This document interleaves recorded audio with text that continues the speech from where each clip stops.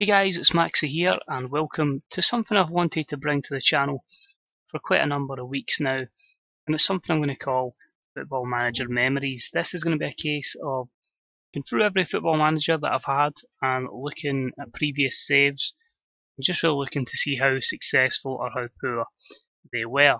Now this is FM13 we're starting with. I just want to say, certainly by no means my first FM. I've actually had every single one of them.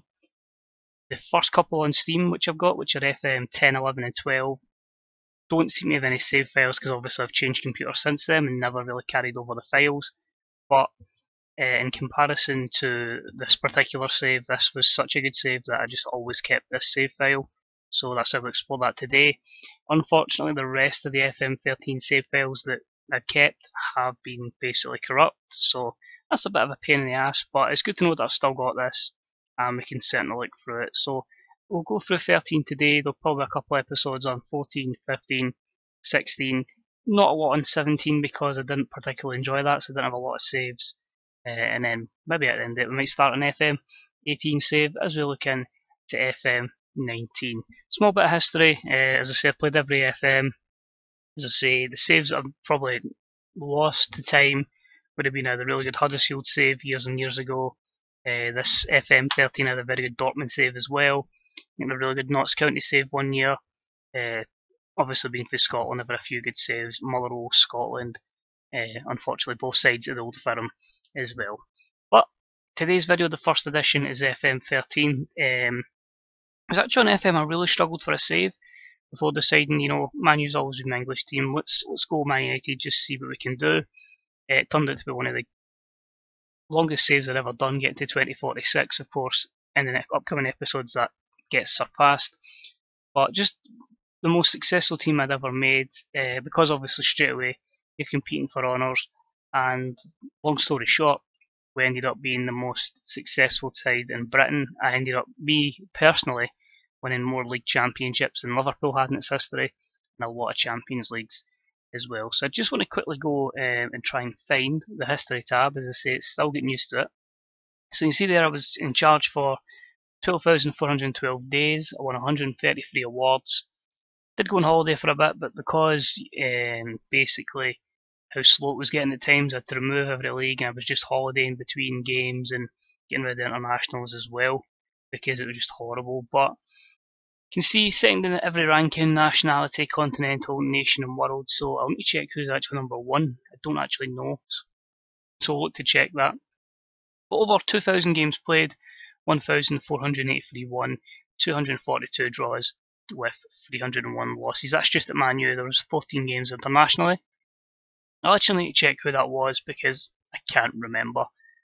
You see there, good percentage of wins, 23% win ratio, 59 cups and 24 league championships. Did sign 275 players. For some reason, it's not. I think it must have been because the value of the players bought and sold is probably maxed to what it's expecting. That's maybe why it's not showing. But we'll look through that. You might think 129 million back in FM13. This guy was seriously insane. Brett Hoban's probably the best new gen I've ever had. My mates all know about him. I know about him. He's just such a good player for us, and it's a great story behind that. And see, 43 million was our biggest sale, so obviously nothing compared to the markets we've got. And of course, I've got to add just the 24 league championships. So Brett Hoban, you can see here, as my assistant manager. That's how the connection was just the man. You can see there, 47 years of age now. He had 182 caps for his country, England, and 174 goals. So that gives you an idea just how good this guy was. Now the history behind him, as you can see here, came through in the first couple of seasons as a new gen at Liverpool. That's where I'd identified him. I tried my hardest to make the deal happen, but of course Liverpool at Man United doesn't ever really happen directly. He went to Arsenal, a couple of great seasons there, and then I thought, you know what, let's just throw the book at Arsenal, throw as much money as we can. We agreed 129 million, and you can see there, goals to games ratio, absolutely spectacular. Just honestly one of the best new gens I've ever had. He was absolutely brilliant.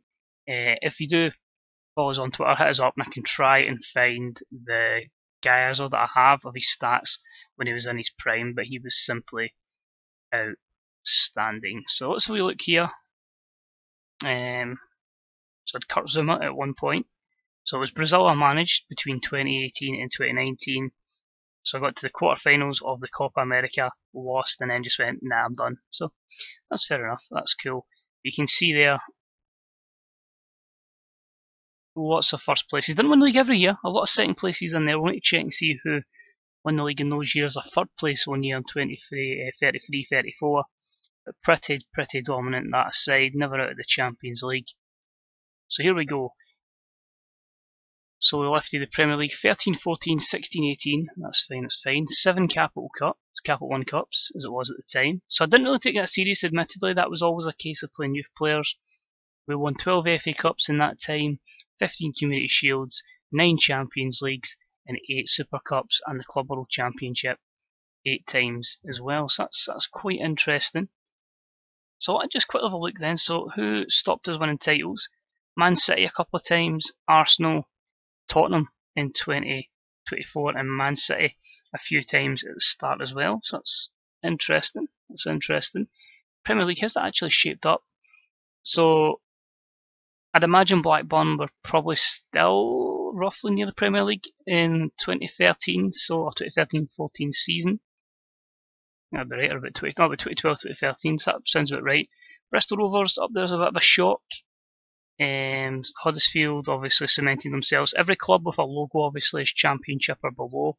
So maybe, yeah, Blackburn was maybe a bit of a shock there. Plymouth up as well.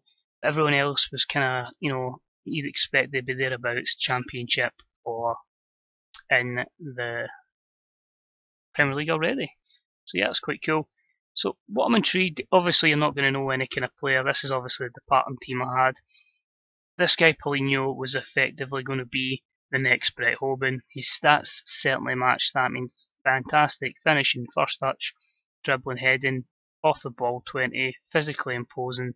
He was brought in for 61 million from Santos, and you can see there after the first, 6 months of getting used to the team, he certainly cemented his place as going that way. I'm trying to think who I remember. John Hennessy was always tipped to be my next Wayne Rooney, and it never quite materialised. And what I liked is I was able to have an affiliate with Motherwell, so a lot of the time it was sending folk to Motherwell to help them win a few league titles, which I think they did because they had so many players from us. Let's see if I can check Motherwell's history. Let's get used to all these tabs again. Yes, there you go. 18, 20, 31, 34, 36, 42 and 44. Certainly helped my wee team out there with a few league championships. So that's always quite cool to see. He was always one that was touted to be good, but it never really happened. But you can see me, as any FM save, it's always going for that kind of 23, 25s when we start playing. They properly play week in, week out, and they all come through. They get signed young, they get development, and then they get brought into the first team as quickly as we can. Give them some first team football. I remember Marco Pierre, I remember him. Trying to think in who else we might show. Yusuf Ben Belachem, I think we played him quite a bit, didn't we? Rings a bell. Yeah, it was an okay player. We brought him in from Ares Avignon, but it's always a case of just looking about, scouting in the right places. But the scary thing is you look at these guys, 2019, they were all great for the potential for the future. You get 17-year-old Leandro Marco, big potential there. Where did we nab him from? Barcelona, £10 million. The money was there, so you could always bring in these youngsters. Let's just sort by value. It's always giving you a good indication. And you can see that in England, obviously, it would bring a good few youngsters through, so we're always going to get people. Arvid Tights, fuck, I remember him. Out of contract, we brought him in big money, I'm sure, from Bayern. £8 million when he was a youngster, and yeah, we pretty much gave him a full career. Maybe didn't play as much as we would have liked, but it's a wee memory, because this is the first time I've had a proper chance to look back at it, and then get a few in there as well. But what I want to look at as well, as I say, the team is good, it's a great successful story. It's the transfers. I want to see, who we brought in at the start, in comparison to, who turned out good and who turned out well. I won't be able to see their stats because obviously long time ago, but it was quite cool. And straight away, 3.5 million Wellington Nem. I think we'll remember Wellington Nem from back in the day. What a player he was. Shame it never really kicked on. So let's see, we give him a couple of loan spells. Molde, Corinthians, Dortmund. He got a spell. You're wondering, how the hell did he go to Scully? I now remember this. A Scully got a Tycoon, and a Scully were one of the big clubs in European football. If I go to their history, yeah, 4 Champions Leagues. They were absolutely 21 Serie A's. They were fucking phenomenal. Really, really good team. And they stayed there. I did have the Italian leagues loaded, but of course I had to leagues away to make the game go faster. But they were really, really good, and a proper form in my side. But you can see there a lot of players valued very highly. So Wellington them. Victor Wanyama was a pickup from Celtic back then. Cavani when he was back at Napoli. How did Cavani do for us? I'd be interested to know that. 47 goals in 85 before we sold him at Juve. Fair enough. And Mats Hummels as well. So that's quite cool. Right at the start, sales, we pretty much get rid of Nani straight away to Tottenham, Anderson to Swansea. And then you look at that and it's just a who's who of really, players that have gone on to have a good career down the Football League, the likes of Tunnicliffe, Wooten, Tyler Blackett, Robbie Brady obviously in the Premier League now, Tom Lawrence, Will Keane, Nick Powell, Angelo Henriquez. I think we gave him a chance at one point, but he certainly had a good, he certainly relaunched his career. He was very good in FM. You can see there Jesse Lingard and Makeda as well. And Bebe. Let's not remember Bebe. So in the next season, David Alaba came in for 20 million, a free transfer of Fernando Loriente, Alessandro Florenzi, Matteo Destro. I think that was about the time when he was absolutely phenomenal and everyone bought Matteo Destro. Didn't he really play much for us, admittedly. He had a stellar career at Southampton. Abraham, I'm going to assume, was a youngster. Never really played for us, but got good matches at Dortmund. Hell of a career, actually. And then some FM Wonder Kid legends, Simi Varashko, obviously now at Atletico Madrid, and Adam Nielsen. Everyone bought Adam Nielsen back in the day. Adam Nielsen was absolutely quality. Another player who never really got a sniff with us at all. A couple of loan spells, as we always do. If a player doesn't play for us, we try and loan him out. You'll probably notice that with many C-save. If you follow that, he had a stellar career at Roma. In Fabregas, we brought Cesc Fabregas in. He was at Barcelona. Again, a lot of loans out. And that was a proper change in the guard there as well, with Rio, Scholesy and Ryan Giggs all being released. And let's see who we made big, or at least money off of. Oh, you can't sort by value at this particular FM. So you get rid of Fabio, Michael Carrick went to Arsenal, Johnny Evans went to, where did he go? Sorry, I saw Johnny Evans got Reading for 10 million. And then you get folk like Adnan Januzaj getting out in loan to Ipswich. So I'm not going through every season, just the seasons. Well, it's still real players. You can see here nearly 50 million in Mario Götze. Michael Bradley came in, Nathan Redmond, James Ward-Prowse, unfortunately Vladimir Weiss, and yeah, controversial move, bringing in Samir Nasri. In terms of outs, Alexander Butner, Darren Fletcher for 10 million. Sold Lorente to Southampton then. And that's pretty much it. So into 15-16, and this is where some of the big signings started to come in. So I always make a few strange ones as well. Looking back, I've always tended to just go, I bought him in. Why? So quite cool to see 17 million Marc-Andre ter Stegen. I don't know why. I think I was confident that it was going to be my first choice, but I think I just wanted to try a different goalkeeper. And never really used ter Stegen, and everyone was buying him. So I think I actually got rid of the hair very quickly, just to go with ter Stegen. Looking back, I don't know why, but it's one of those things. Kyriakos Papadopoulos came in. What of Rivaldo? Are you in New Gen? He was in New Gen, that's cool. I don't think he really played much. Nope, a couple of loan spells. That's cool. Sede Doumbia from Siska on a freebie Zlatan, so I predicted that one. Looking through who's a real player, I don't know why I brought in Aidan McGeady, but you can see the big one there, £71 million for Neymar, who had a good career with us, 220 goals in 212 matches before he went to Man City. Finish his career. In terms of outs, Ashley Young, Javi Hernandez, Samuel Nasri, so we had a bit of profit on there. We sold Vidic because he was winding down. Danny Welbeck for 20 million. Doumbia we made 10 million out of, and overall 92 million was brought in. 16-17, Vilterarts was actually a new gen that played for us a long time. But we brought in like Will Hughes for £10 million. Alex Smithies, I think, was just to be a backup goalkeeper at 3.1. Sean Murray, I think he was not highly rated back then, but we paid £10 million for him. And the other one that's a real player, I think you can see, was Kurt Zouma, again someone who was absolutely phenomenal then. And he was pretty much an ever-present, well, not really an ever-present, but getting 20 to 30 games every season before moving on to Blackburn. In terms of outs, let's look at the big ones. Wayne Rooney to Chelsea, Vice, Cavani went, Kagawa went as well, and David De Gea went to Juventus. So yeah, punted out De Gea just so I could use Ter Stegen. And look at that.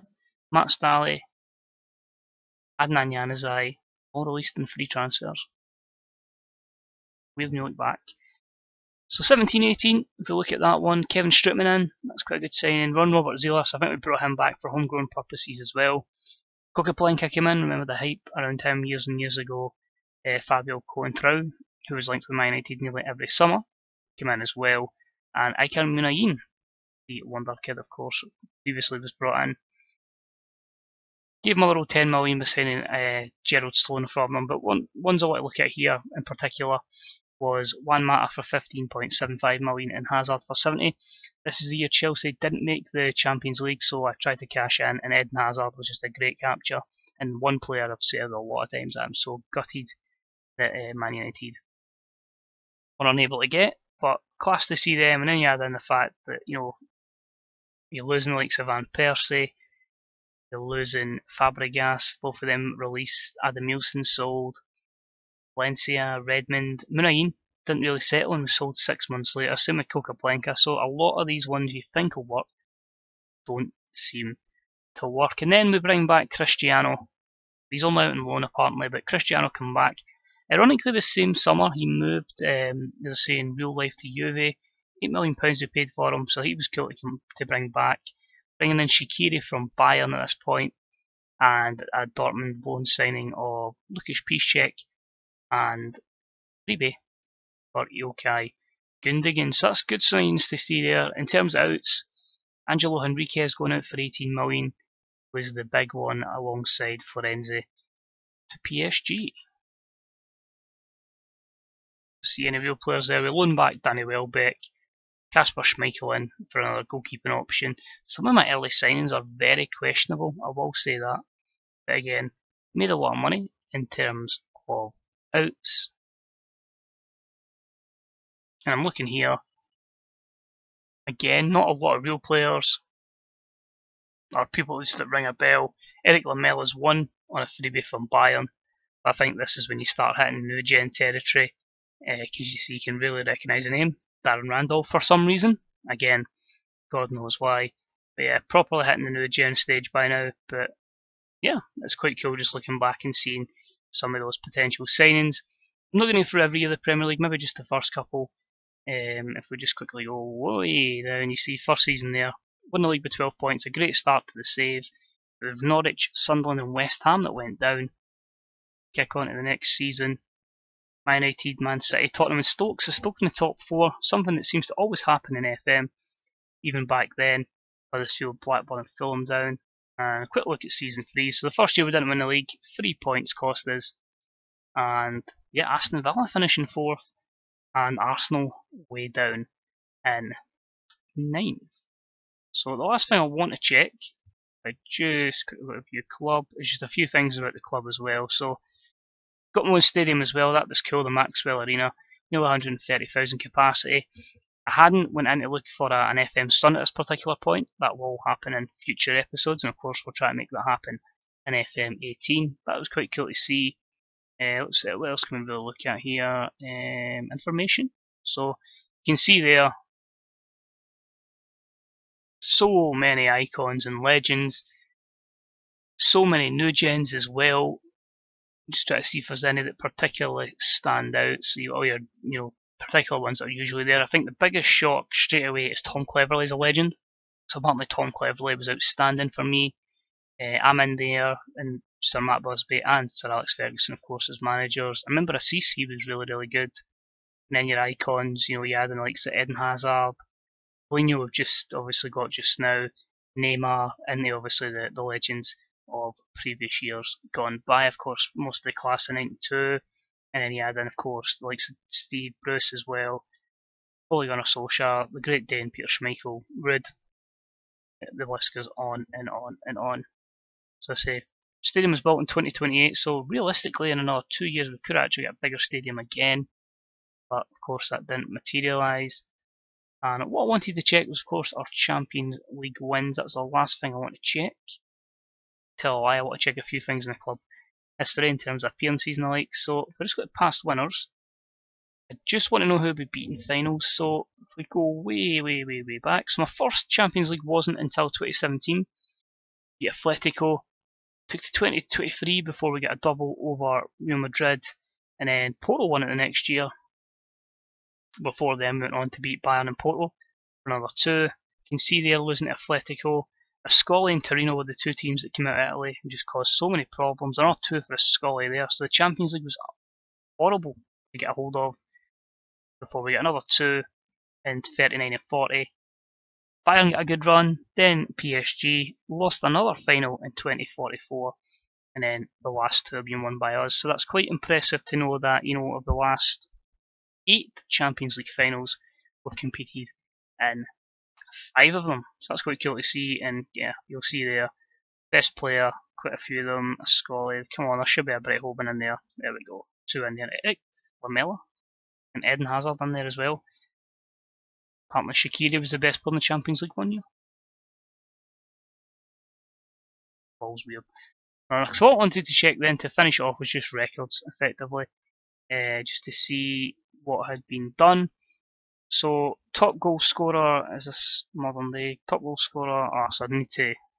all time, that's what I wanted, wrong button. So modern day, there we go. So top goal scorer in one season was Paulinho, who scored 70 in all competitions. So I'm assuming then, 41 in the league, 11 in the cup, 18 for us in Europe, and then 15 again for his club, for his country. So that's 85 goals in total. Pretty damn awesome. Let's look there. De Jong got 41 in one league season. That's 1911, so that's well by our date.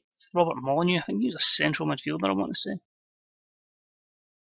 But he, as I say, 32 assists, 35 assists in one season. Highest average rating, Brett Hoban in that 25-26 season won 8.19. Most man of matches went to Hoban again with 18 in the 33-34 season, so that gives you an idea how long we had him. Ernesto, 4 red cards, so he was just ridiculous. Giggsy, still record appearance holder. And yeah, top league goal scorer of all time, Brett Hoban. One thing I always like to try and break is the young player record, and I always try and do it in the cups. 15 years and 78 days for Franny Rosic versus Barrow. He's still actually with the club. He is only 19 now, but you can see there, when you get a player of that ability, you try and bring them in as quickly as possible. And yeah, he played 10 teams for the first team last year, but never really broken through. Apart from that, biggest signing, of course, was Hoban. Ronaldo was still the biggest out. Rohic actually scored in that game, which is quite remarkable. Hazard had my quickest goal at 12 seconds. And let's end it. Ronaldo has only played 33 times and 10 goals on his return. So that's going to be it for this episode, guys. This was, of course, the FM memories. If you did play FM13 yourself, let us know how you got on, what your memories of your save was, and what kind of players you assigned, and how what you remember from it, and of course the games before that. As I say, unfortunately, don't have any save games to go over, but we do have the likes of, they're all on Steam, but 10, 11, and 12. But it's a bit frustrating as well. I've got, as I say, a copy Champ Manager 304, but I just can't get it working, and really can't be working through the channels to get it to work, because I say it is quite a complex thing. And CMO 102, I think, it's just lost its hype, I think, because of really, because of the way Windows 10s are, computers are, it's just too fast. You try to put a bid in and you end up bidding $1 million or $2 million more than you wanted to put in. But still, plenty of episodes to come up. Not all saves will be great, but there'll be a few saves where like, alright, this was just horrible. But yeah, let's say the only save in FM13 I still got was this fantastic save at Man United. I think this was the third long-term one, but the first one where I was like properly the team. So cheers for watching. Any likes, comments, subscriptions, always deeply appreciated. And hopefully catch you for the next episode of Football Manager Memories. Cheers and enjoy the rest of your day. Bye bye.